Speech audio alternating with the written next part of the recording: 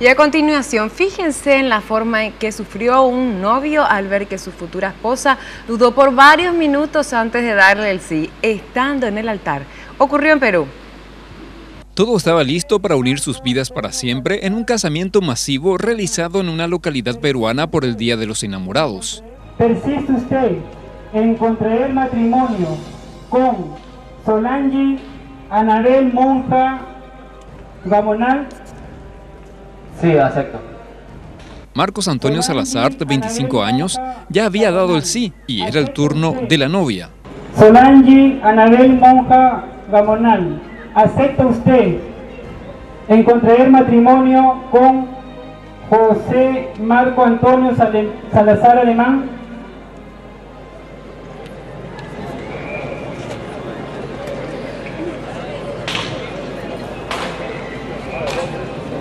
El joven vivió momentos de angustia al ver a la novia meditabunda ante el altar. El mejor momento de su vida se convirtió en el peor para este joven, ya que la indecisa novia de 20 años de edad se negó a dar el sí en más de 2 oportunidades.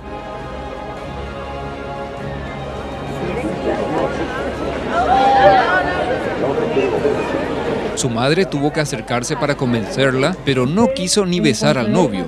Entonces fue él que se retiró de la boda y esta vez fue ella quien fue a buscarlo para hacerle firmar. Posteriormente pidió disculpas a todos. Mil disculpas, lo que pasa es que me puse nerviosa y nada más.